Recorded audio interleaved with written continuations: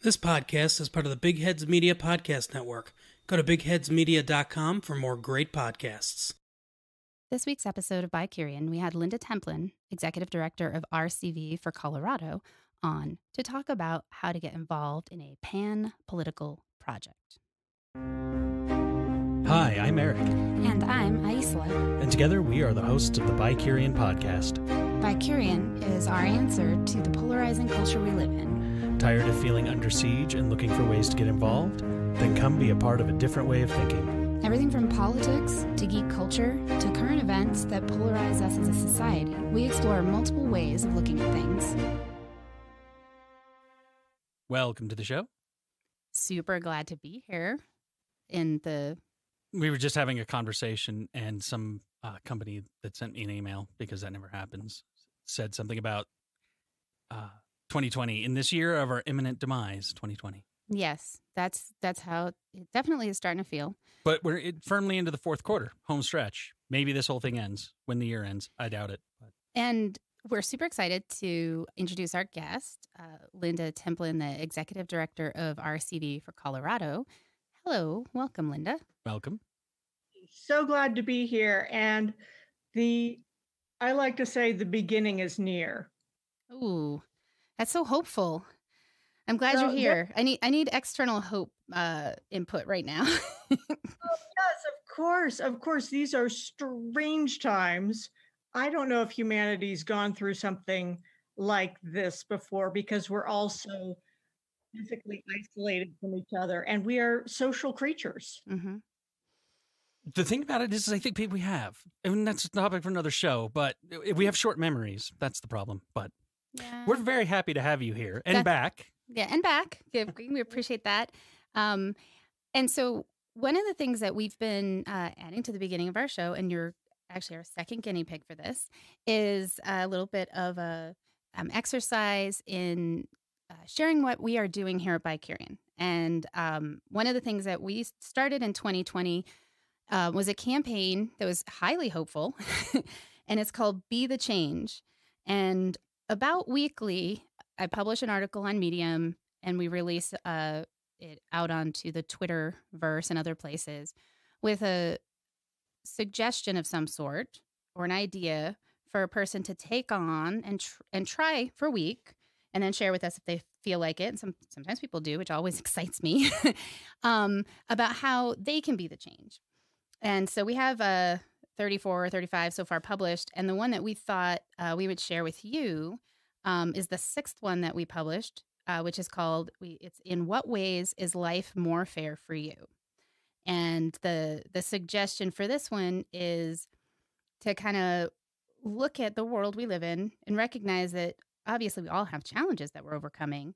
And yet, in addition to the challenges we all face, each of us has some advantages that are visible or invisible. And to encourage people, and we always do it ourselves as well, to take on what would it look like to spend a week kind of really seeking to understand what your advantages are. Because we often focus on our challenges and what we've overcome. What are my advantages? What are my visible advantages? And what are my invisible advantages? And especially with what we're talking about, we thought it would be a good Be the Change to share with you and get your thoughts on it. Oh, okay. Well, I have visible advantages because I can normal up pretty well. I can do the corporate suit. I have, advanced degree from a University of Southern California. Nice. I have those going for me, right? So I wouldn't say that's fair, but it does give me the ability to punch up, which I enjoy.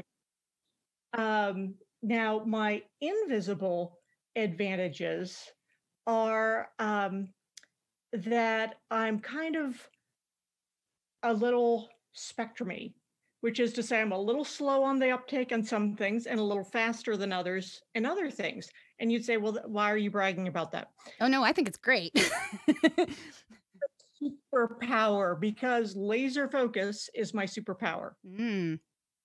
So that means that that I can work for hours straight on my own, just powering through something. And I'm just happy as a clam to spend 3 or 4 hours digging into some details. and getting some heavy lift items done. So there's that, um, and then I'm quicker at understanding some things than other people. So that's, so I try to dig into those things. And I have a trifecta of things that interest me. One is how we arrange the world we share together. Mhm. I love data and I love graphics.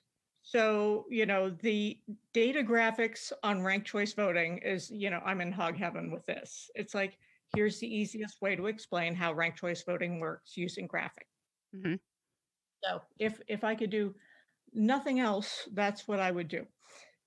So that's When I love anyway. a lot of the stuff that you've put out with RCV, so it's nice to hear where it comes from. Yeah, so passion. that's my nerd world. Yeah. I that makes me so happy. So that's what we're doing every week. We put something out there every week-ish. Let's be clear. We put something out there with a little description or some thoughts of where it came from. It's usually inspired by a quote, so I reference where it came from in that way for people to just really. For me, it's about recognizing that it started actually with the saying that my former mother-in-law used to say, which is a lot of people want to change the world, but very few people want to change themselves. And that's actually where the majority of our power to make a difference is in how we move through the world and how we impact people. And so it inspired this idea of saying, well, let's come up with 52 ways that we can be the change that we seek to build in the world and share them with people so they can try them on and see if any of them work for them. That's fantastic. And that's one of the things I've really enjoyed with this work in pan-partisan politics and getting out of my political silo is going to places where I would not have gone otherwise. For instance, I went to Western Conservative Summit a few years ago. And, I went through a side door, because I didn't want to walk past protesters I knew. And I had the best experience. Now, some of the ideas being pitched there were not for me, but it was amazing. It was, I feel like I was healed in some way with this experience, going there and talking to people about how you use a ranked ballot. And so to say to people, don't you find that sometimes you feel like you have to vote for the lesser of two evils and you can't vote your values? And they're like, yes, it happens every time. Every time I'm shoehorned into doing something I don't want to do. And then I feel like I'm lying. And then I don't like that at all. Right. And so I explained, well, if you use these ranked choice ballots, and they've been used in the US for over 100 years now, if you can say who you really want, who you love, who you like, who you can live with, and you rank your choices that way.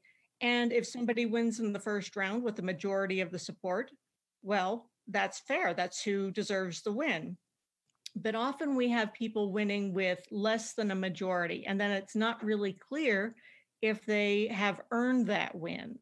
So with ranked choice, what you do is you eliminate whoever's got the fewest votes, and then you go back to those ballots, right? You don't eliminate those voters. You still want to know what they think, right? It's fair to include everybody. So you go back and you see what their next choice is. If they can't have what they really love, okay, what do you like? Mm-hmm. And the votes, if there is then a majority, then you have a fair winner. You just keep repeating until you can get a consensus on what the majority of people can agree is a good idea. Yeah, I think it would end a lot of the polarization because right now, like you said, what ends up happening is kind of more the extremes end up being the ones who edge over the majority a lot. Now, I wouldn't say all the time. And if it was more, like you said, a consensus, they'd also have more support from their constituents. Likely they'd be able to pass measures that were legitimately wanted. Possibly there'd be more across the aisle work, Right. And so currently they are campaigning to their parties and to their donors, and the voters are sort of along. And what happens with ranked choice is that the voters have the power to hold them accountable. So they can't just say, well, if you don't like it, what are you going to do? Vote for the other guy? They can't get away with that because you can have more than 2 candidates in a race without worrying about vote splitting. So that goes away. So they become more accountable to the voters. And one of the unintended consequences of ranked choice has been that the campaigns become more positive. It was just more fair, but it turned out to have the effect that the candidates have to run on the issues and reach out beyond their base and talk to the community at large and say, rank me number 1. But if you can't, consider ranking me number 2 because I also care about these issues. So you have to talk about what you plan to do. Now, I don't know if you saw that they were billing it as a debate, but truly, if I were moderating that debate, I would have dead mic'd them both. I mean, my goodness, it was not a good debate. It was awful. We didn't hear. Yeah. It was not great.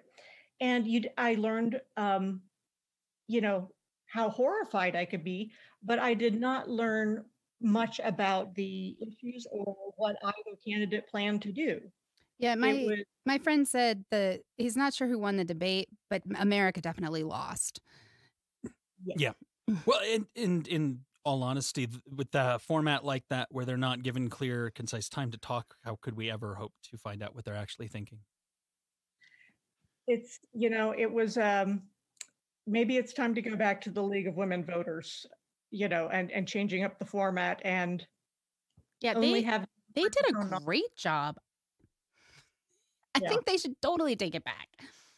So, and I admit, having you on was a bit of social manipulation because, frankly, talking about RCV in February, even if it's, a sort of smaller election in Pueblo or something we were talking about earlier, right? It's not going to have the same resonance as having you on right now. And this is an important time for people to really be aware.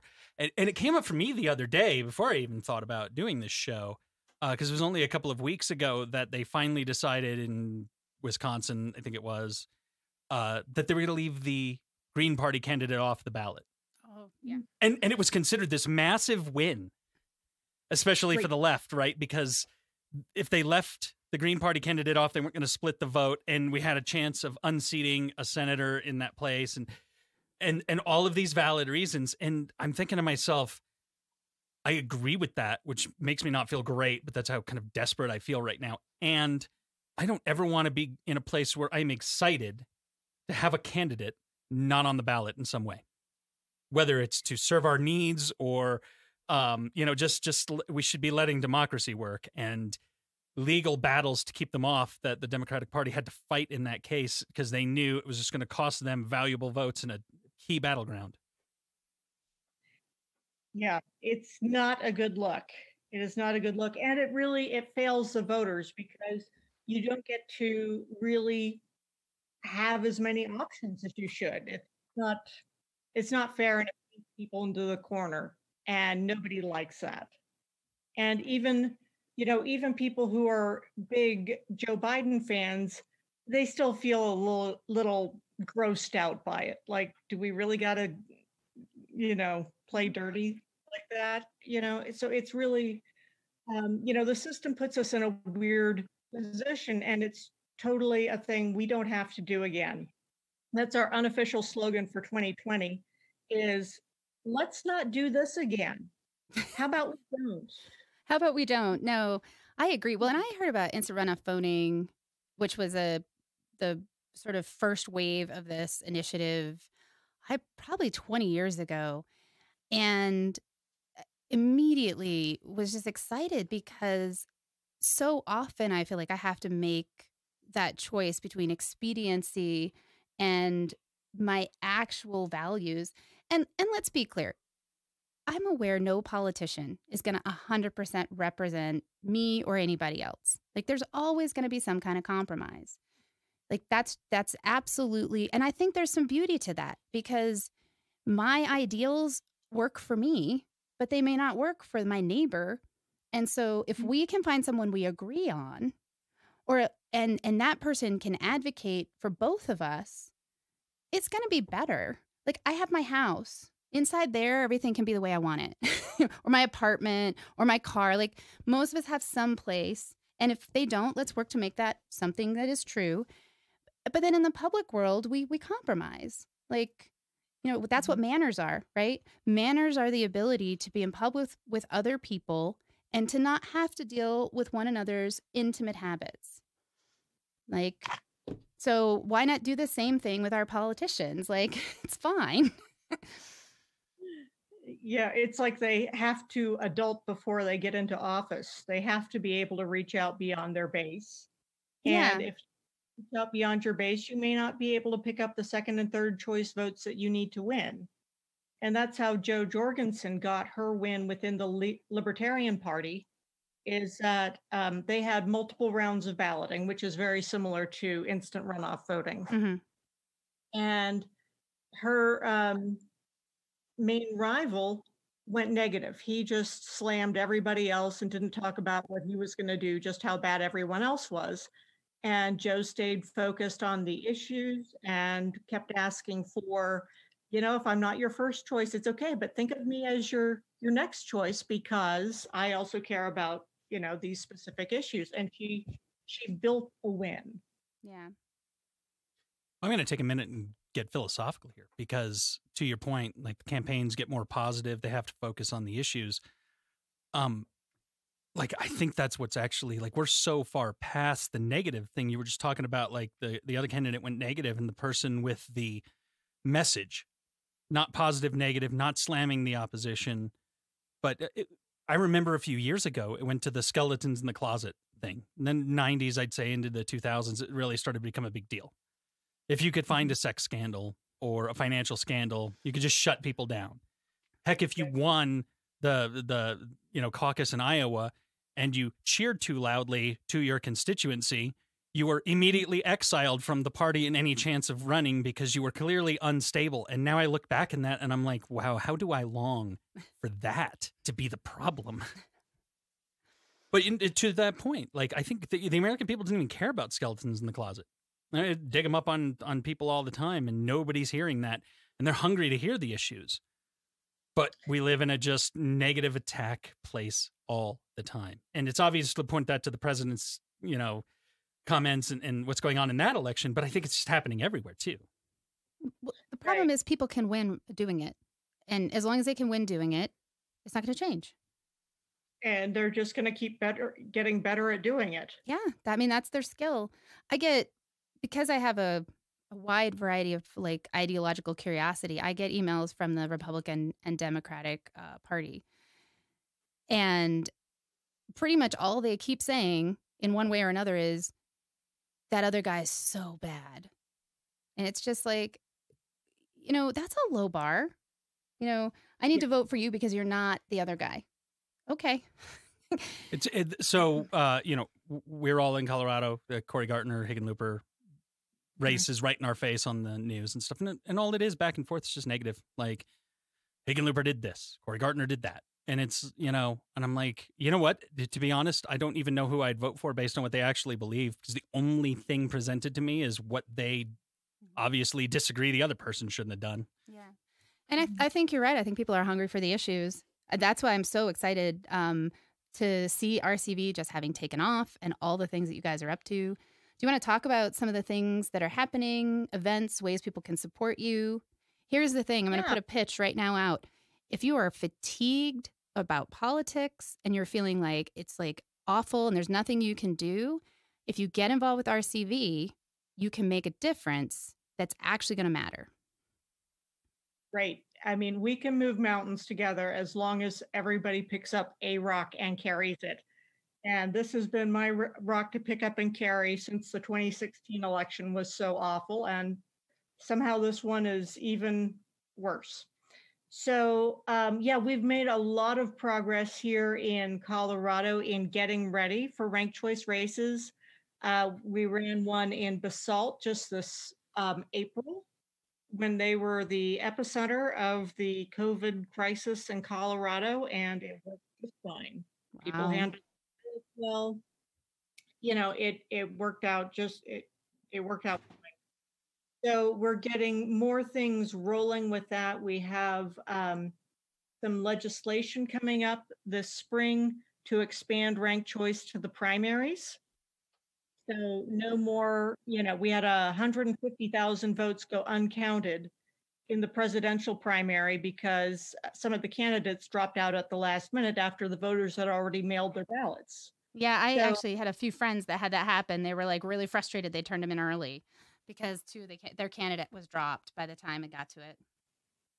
yeah, and that's a great thing to reach out to your representatives about because they really do care that, you personally were impacted by this thing. So we have this fall, we are on the ballot in Boulder.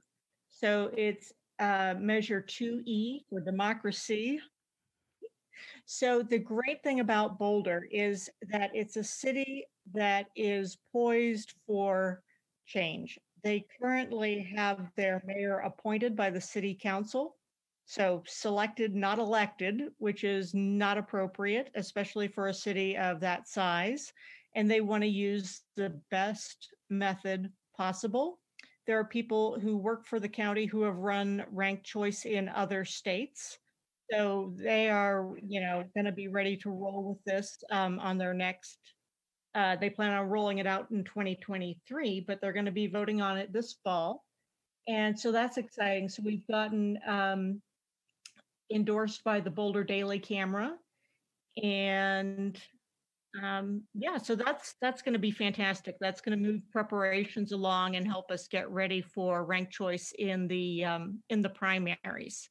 So we've got a bill for that, and that's Representative Kennedy is going to be introducing that in his first 5 that a representative gets to introduce in January. So super excited about that. And we had, we've got a nice broad group of stakeholders giving their feedback in on this. So it's the Democratic Party, the Republican Party, Independence Institute, and League of Women Voters. It's the whole crew is weighing in. And it's been really a great experience to talk about what we have in common. Like the Republicans don't want to have the same thing happen to them that happened to the Democrats. The Democrats don't want to have that happen again, where they have all these votes go uncounted. So we had a webinar like 2 weeks ago with Representative Mark Roberts of Utah. And so they are tied with Wyoming for reddest red state. And they've been using ranked choice in their party elections for over 10 years now. They've been using it in a few of their cities. So they have parallel legislation to ours to use ranked choice in the primaries. So it's one of those, make sure you know what the neighbors are up to. It was a great chat to have and to get the whole, Western Conservancy crew involved. So, Well, one of the things that I love about the ranked choice voting movement is that unlike many of the political issues that are around today, that have always been around, honestly, people are able to cross ideology and party. It feels like a measure for hope. And I get that it's a slow fix because we let ourselves kind of take a long dive and we're going to have to do some repair work around that as a country. We're all going to have to swallow our pride and take a step towards the people that we don't trust and do what we can to make these repairs so that we can remember that in the end of the day, we are actually all Americans.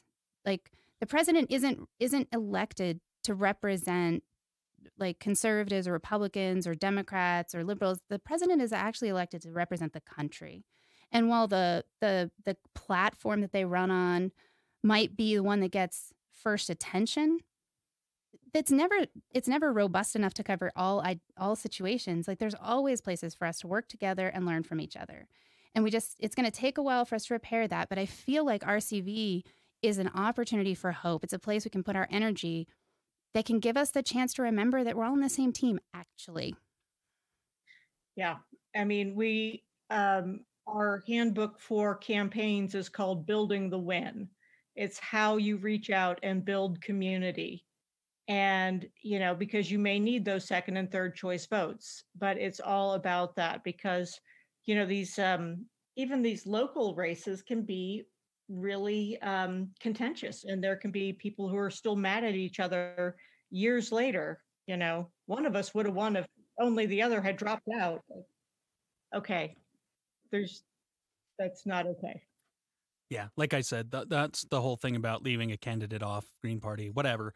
This doesn't feel right. I mean, that's not what we're trying to do, I think, as trying to move forward into a future where we can express our opinions and get rated on them and have a chance, and people can feel like they can actually express what they might agree with rather than worrying about throwing away their vote. Because that's the argument that everybody's always made. And ranked choice is about not throwing away your vote, but not also having to vote against your beliefs.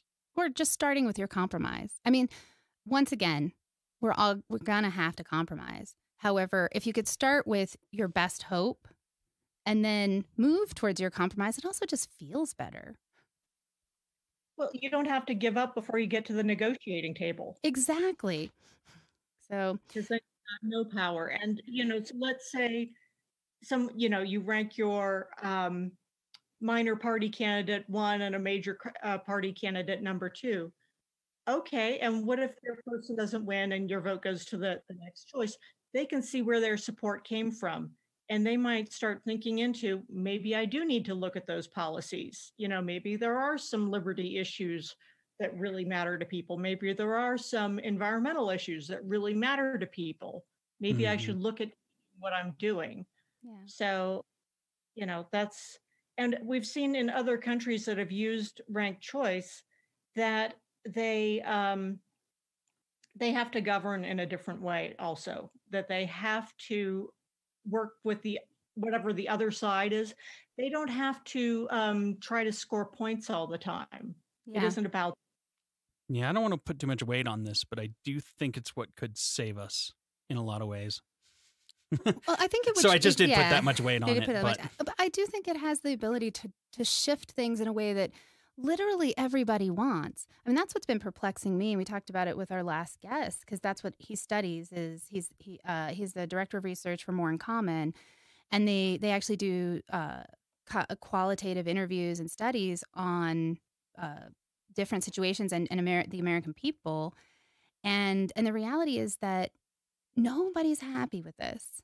Nobody's sitting here saying, this is great. I'm so glad everything feels hard. It's that people feel helpless. They feel overwhelmed, and they don't feel like they can do something. And that's where I feel like, whoever we vote for president, not much is going to change, because the whole situation is just a mess.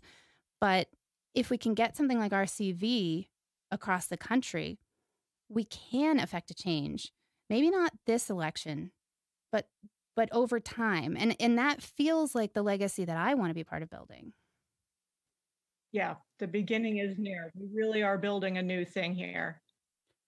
So to kind of close out and wrap up, where can people find information? This will close the loop on my whole point of getting this in front of people. And where should they be paying attention to? I mean, we are people listen internationally, actually. Super cool. But so where should people be paying attention to RCV, or how do they find more information about both Colorado and U.S. elections? Oh, okay. So initiatives around RCV specifically. I don't care about candidates. What I'd say is Massachusetts and Alaska both have statewide initiatives this year. And then there are some municipal elections in California, Minnesota, and here in Colorado. So, and then they're working towards a statewide initiative in Minnesota in 2021. And we're getting there as soon as we can. We're hoping to be right on Minnesota's heels. We'll see what happens, but we are very much looking forward to having a statewide initiative here in Colorado for ranked choice. So if people were like, wow, what do you need from me right now to make 2021 have a Colorado statewide RCV initiative? well, okay, so more likely 2022, but Yeah, yes, I'm gonna push it, but let's say like as soon as possible. What do we need? yeah, right. Okay, so rally up at RCV for FOR Colorado.org. Just even getting on our email list. That means when we talk to legislators, we can say, well, there's 500 people in your district who are on our monthly newsletter, and they have a question about where you are on this. Suddenly they have time for coffee. Suddenly Right. they have time to meet. So even, so there's that. We have volunteer opportunities on the website, so you can sign up. And then, the sign up form kind of asks about your skills and interests. And let's see. And then we're also doing fundraising to make sure that we can, put out the videos and put out the materials that people need to understand what it is and how it works. Mhm. You can bring ranked choice to your organizations, to your HOA, to your, church. Get people a chance to try it out. So I'm going to highlight something here.